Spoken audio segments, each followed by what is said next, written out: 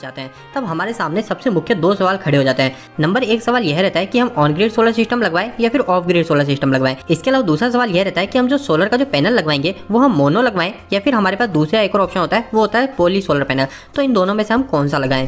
तो दोस्तों इन दोनों सवालों के अंदर हमारा जो पहला सवाल है, इसका जवाब तो हमको काफी आसानी से मिल जाता है। इसका जवाब तो सिर्फ इतना सा है, अगर आपके घर पे 24 घंटे बिजली आती है, पूरे 24 घंटे बिजली आती है, कभी कटती नहीं है, तो आपको आपके घर पे ऑन ग्रिड सोलर सिस्टम लगवा लेना है। और अगर आपके घर पे बिजली कट जाती है, फिर वापस आती है, फिर वापस कट जाती है, तो इस समय आपको ऑफ ग्रिड लगवा लेना चाहिए। दोस्तों आपको एक और छोटी सी जानकारी मैं यह भी दे दूं कि अगर आपने आपके घर पे ऑन ग्रिड सोलर सिस्टम को लगवा रखा है, तो अगर आपके घर की बिजली चले जाती है, चाहे वो 10 मिनट के लिए भी चले जाती है, तो आपके घर पे कोई भी उपकरण नहीं चल पाएंगे। कोई भी उपकरण का मतलब यह है कि अगर आपके बाहर की बिजली चली गई, जो आपकी गवर्नमेंट की आ रही है वो चली गई, तो आपके उपकरण बिल्कुल बंद हो जाएंगे। ऐसा नहीं कि वो सोलर पैनल पे चलने लग जाएंगे, ऐसा नहीं होता। ऑन ग्रिड के अंदर 1 मिनट के लिए भी पावर गई तो 1 मिनट के लिए आपके घर का बिजली के सारे उपकरण बंद रहेंगे। इसके अंदर कोई भी बैटरी नहीं लगी होती है। तो अब आपको पहले सवाल का जवाब मिल गया कि आपको ऑन ग्रिड लगवाना है या फिर ऑफ ग्रिड लगवाना है। पर आज के हमारे इस वीडियो का मुख्य टॉपिक दूसरे क्वेश्चन के ऊपर है कि हमको मोनो पैनल लगवाना चाहिए या फिर पॉली सोलर पैनल लगवाना चाहिए। तो दोस्तों मैंने यहाँ पे हमारे दोनों सोलर पैनल के पूरे नाम लिख लिए। मोनो को बोलते हैं मोनो क्रिस्टलाइन सोलर पैनल और पॉली को बोलते हैं हम पॉली क्रिस्टलाइन सोलर पैनल। इसके अलावा हमारा एक और सोलर पैनल आता है, वो आता है थिन फिल्म सोलर पैनल।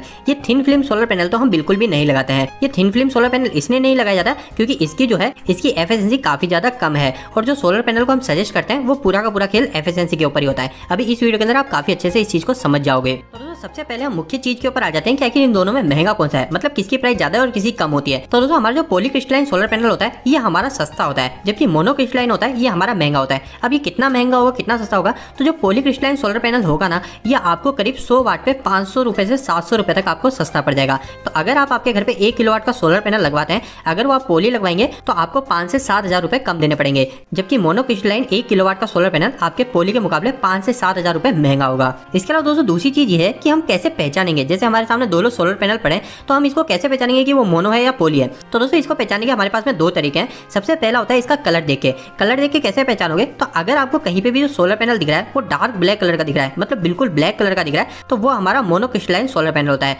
जबकि अगर आप पॉली को देखोगे तो पॉली हमारा डार्क ब्लू कलर का होगा। इसके अलावा इन दोनों सोलर पैनल को पहचानने के लिए एक और नियम यह होता है कि जब भी आप इनके सोलर सेल को देखोगे तो जो हमारा पॉली का जो सोलर सेल होगा वो बिल्कुल इस तरीके से चौकोर होगा, है ना। पर अगर आप मोनो पैनल को देखोगे तो उस पैनल के अंदर हमारे यहाँ पे साइड में कट लगे रहते हैं। अब दोस्तों ये जो कट होते हैं ये कट ज्यादातर हमारे व्हाइट कलर के होते हैं। इसके अलावा किसी किसी सोलर पैनल के अंदर आपको ये ब्लैक कलर के अंदर भी देखने को मिल सकते हैं। तो आप इस कट को देख के भी हमारे सोलर पैनल की पहचान कर सकते हो। इसके अलावा दोस्तों हमारा तीसरा मेन डिफरेंस जो आ जाता है, इसी को देख के हम सोलर पैनल को खरीदते हैं। तो दोस्तों तीसरा डिफरेंस है हमारा एफिशिएंसी के ऊपर। अब ये एफिशिएंसी हमारे इस सोलर पैनल में हमको कितनी मिलती है और मोनो में कितनी मिलती है हम यह जान लेते हैं। दोस्तों जैसा कि मैंने आपको स्टार्टिंग बताया कि सोलर पैनल 3 तरीके के होते हैं, तो हमारा जो थिन फिल्म सोलर पैनल होता है इसकी एफिशिएंसी 8 से 10% ही होती है। मतलब कि सोलर प्लेट पे जितनी रोशनी पड़ेगी उस रोशनी का मात्र 8 से 10% ही हमको इलेक्ट्रिसिटी की फॉर्म में निकाल के देगा। इसलिए इसका चलन आज के समय बिल्कुल तरीके से बंद हो चुका है। अब हमारे पास 2 बच जाते हैं, एक पॉली और एक मोनो। तो हमारा जो पॉलीक्रिस्टलाइन सोलर पैनल होता है इसकी एफिशिएंसी हमारी 14% से लेकर 16% तक आती है। ये हमारी सोलर कंपनी के द्वारा स्टैंडर्ड बताई गई है।